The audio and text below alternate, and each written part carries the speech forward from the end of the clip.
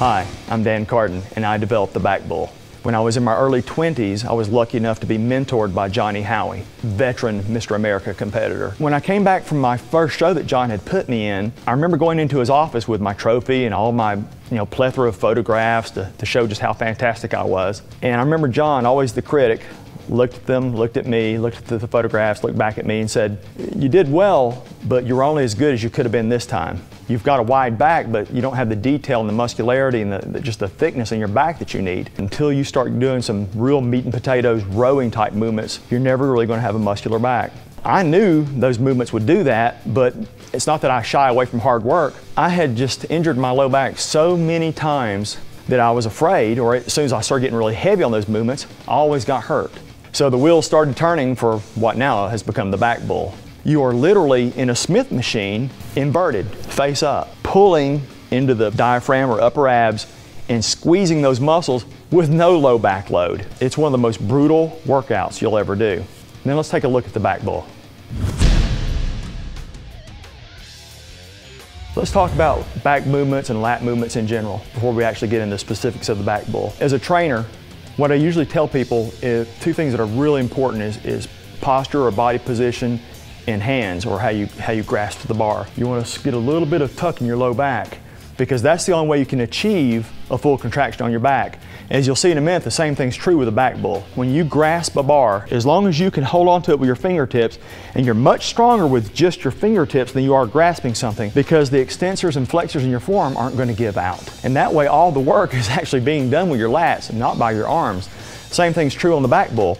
When you get in here on the BACKBULL, what I want to see happen isn't you pulling yourself up. I want to see you driving your elbows down, which just drives your body up. Let's get ready for our first set. Usually, I'll have the Smith machine, any Smith machine will do, as long as it has the traditional 1/1/8 inch bar, which is an Olympic bar. I usually set it about maybe more than 4 feet off the ground. BACKBULL's in the middle. The logo's always turned out. The bench that you would traditionally do, bench press or whatever on the Smith machine, is what we're going to use for the BACKBULL. Now what I'm going to do is lie down, feet up on the bench, and I'm going to slide back a little bit because I know I want to pretty much pull myself up in such a manner that I'm going to hit my diaphragm or perhaps upper abs. There again, we don't want to use the death grip. We want the fingers to be pretty passive, and with lat straps you can almost guarantee that. I'm going to lift my body up, and by squeezing my scapulas together, I'm going to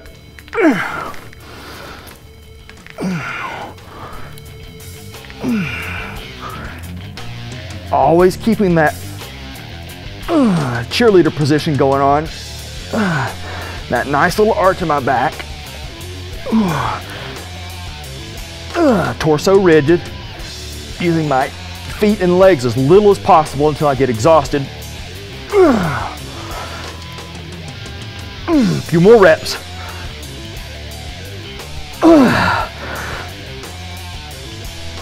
Almost there. Come on. Almost there. Come on. Okay, good first set. My workout partner, I'm notorious for coming in, I'll have a little Ziploc bag. I'm buying time right now, by the way, because I know I got to do this again. I'll have these little Ziploc bags, and every jack-up powder on the planet, I've got this little blend of 1 scoop of this, 1 scoop of that, 1 scoop. He said, when the EMTs come one day, and they will, and they say, "How much caffeine is this man on?" He said, "I want to be able to tell them because you write top secret on all your bags." Anyway, one day I took the BACKBULL, which we had experimented with earlier, and I put it in a box and I wrote top secret and put it at the front of the gym. And the workout partner comes in and he sees this box that says top secret. And he says, "Let me guess, in that box is some horrible thing you're going to make us do in our workout today." The BACKBULL was in there. He said, "Whatever it is, I know it's just wrong. I know it's going to be terrible." He said, "And I know you can't wait to get it out of that box." He was right. That's what the BACKBULL is all about. Let's grab another set. This is a little more advanced. This is how I actually do my personal workouts with the BACKBULL. I've taken away that flat bench that was here. I'm a little bit of a thrill seeker. I drug over a preacher bench, which I'm just going to drape my legs across, Go down for a really great stretch and then slam it in. Remember, passive hands, that's what the lat straps are for. I'm gonna tie myself in there, going right into the diaphragm, upper abs, really get that cheerleader position going on, get a hard contraction, no escape. I love that feeling with lat straps just dig into the back of your hand. If you don't use lat straps, if you're not familiar with them, this probably isn't your gig. You probably need to be decorating cakes or taking flower arrangement classes.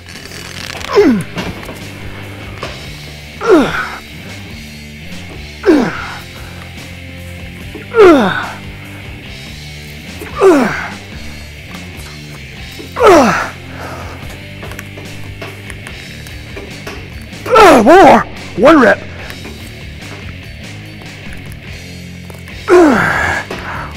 That's what the back bull is all about. This is the beauty of how versatile a Smith machine is. Let's go up one notch for a completely different feel.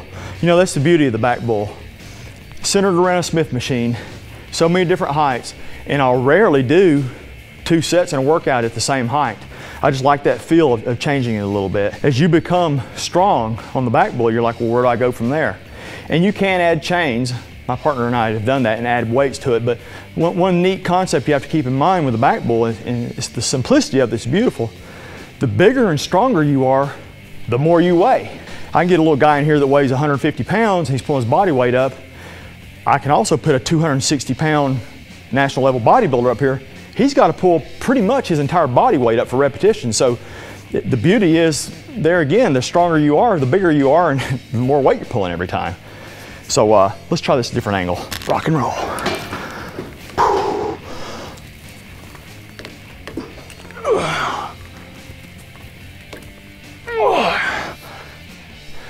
Probably some wide grip pull downs would come next, and I think my back would be toast. Thank you for taking time to listen to me, watch the back bull in action. I hope it becomes a relevant part of your workout. This whole industry and the health fitness industry has just been giving to me, and I think now it's time for me to give something back. Best of health to you and to your family. I hope you're blessed as I have been. Now let's work out.